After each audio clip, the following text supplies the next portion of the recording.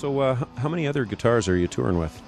Not so many right now. I mean, most of my guitars are still sort of held up in legal affairs with the breakup of my previous band, but that's okay. I'm not going to get upset about that. But that'll come. But for the time being, I've got what I found out of my collection was like the most individualistic guitars that I could possibly muster. Because I'm a sound junkie, and I'm also a bit of a I love gadgets on guitars. Like anything to really sort of stretch the imagination, right? So this next guitar is this is a Fender Telecaster, a 1970 Telecaster, but what it has in it is it has something called a B-bender, a Parsons White B-bender. Now, that was developed by Gene Parsons and Clarence White, who used to play in the Byrds when they turned sort of country rock. So they wanted to develop a guitar that could mimic, pedal steel type movements, and that sound, that country sound. So what it is essentially, it's just this is not a computer thing at all. It's all just like springs and levers in the back here.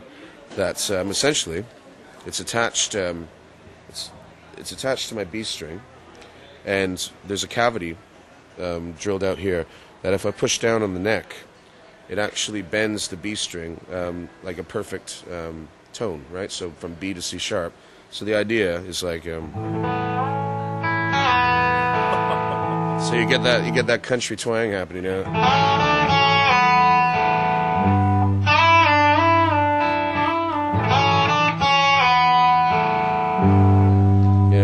Sweet. Yeah, so it's really fun too. Like when you can wrap your head around this type of guitar and like the mechanism within, especially when you get into like soloing and all that, it makes the guitar sound totally different than what you expect, with lead guitar and all that, So it's a really cool instrument.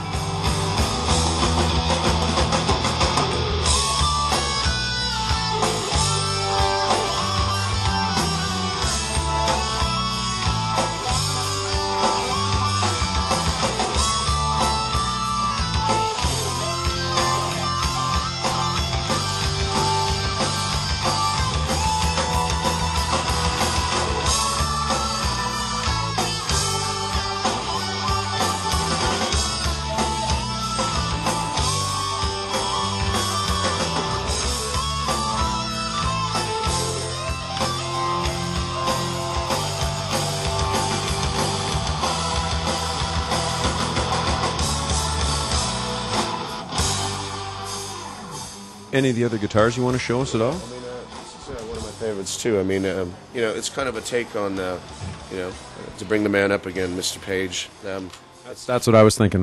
It's kind of a take on that, but this is a reissue of that old cheap guitar company from the '60s, Dan Electro, and I was amazed. I was really happy when they came out with this version, this 12/6 version, because I also own. The classic Gibson, double neck, right? But like I said, that's kind of unavailable to me right now. But this guitar does, it kind of offers the same colors, and it's wonderful, like to be able to what I had my guitar technician do is wire it in such a way that both necks stay on all the time, so you get this sympathetic ringing, and it really opens up the guitar. And I use this guitar for the song "The Kingdom" off the new record, right? So.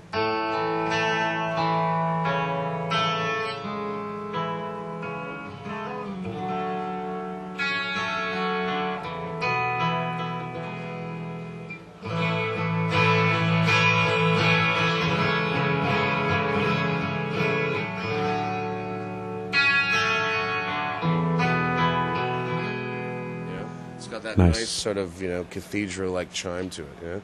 So really, I mean, with the collection of guitars that I have right now for this show, I mean, mind you, it's not as diverse as what I'm used to in the past, but at least every single guitar I have is a totally different sound, and that's what brings out the colors in the set, So yeah.